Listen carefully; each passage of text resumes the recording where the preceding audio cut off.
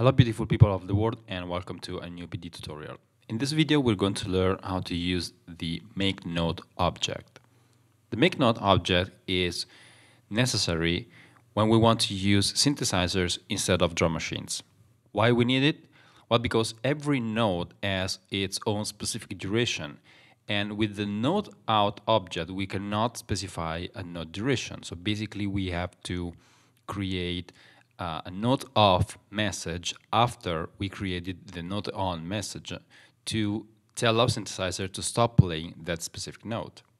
So first of all, let's create the make note object. Okay, as you can see, make note has 3 inlets, and the first one on the left is for the MIDI note value.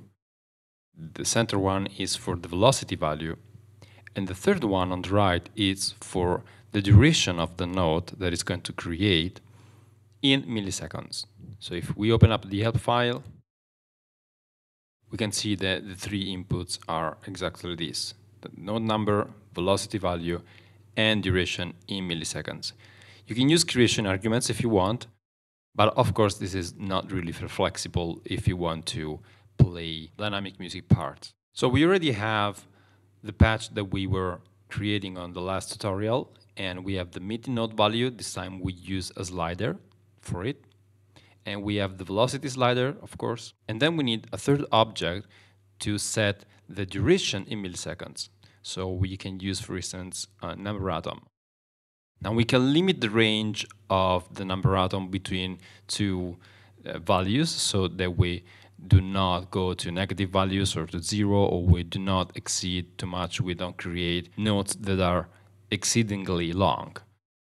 So we right click on the object and we click on properties, and we can use, say, 100 for the lower part and 2000 for the upper part. Now remember, these are milliseconds, so this is 100 milliseconds. This is the least value, the shortest value that the note can be, and this is 2000 milliseconds, so it's 2 seconds of duration. So we click OK, and then we can make the connections. So again, the first one is for the note value, second one is for velocity value, and the third one is for duration in milliseconds. And now about the outputs. The outputs are the MIDI note value, so we can connect this to the input of the note out object.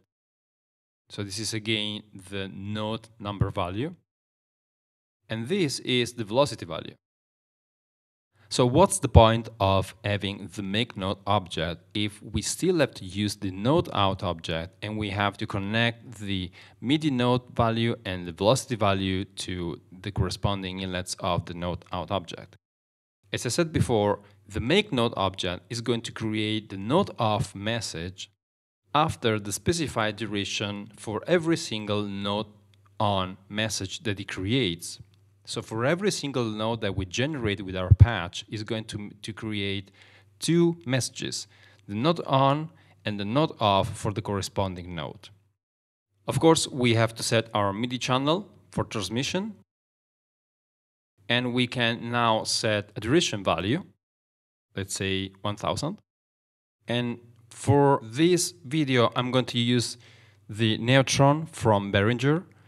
So the neutron from Behringer, it doesn't receive velocity values. So any velocity value is going to be, the same. The note that's going to be played by the neutron is the same amplitude. So every value different from 0 is going to do the trick. And of course, I'm going to choose one single MIDI note.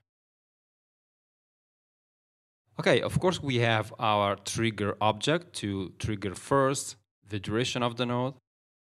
And again, this is a millisecond.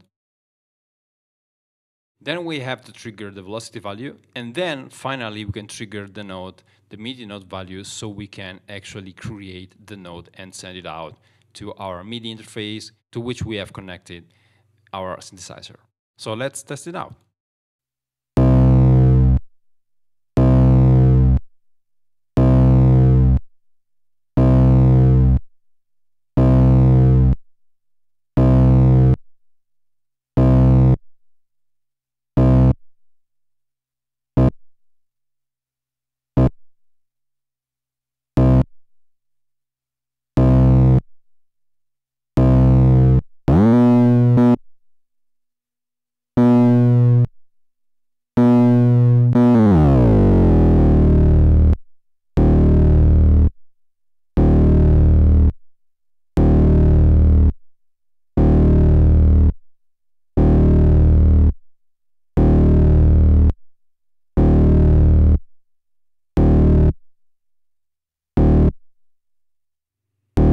So that's it for this video.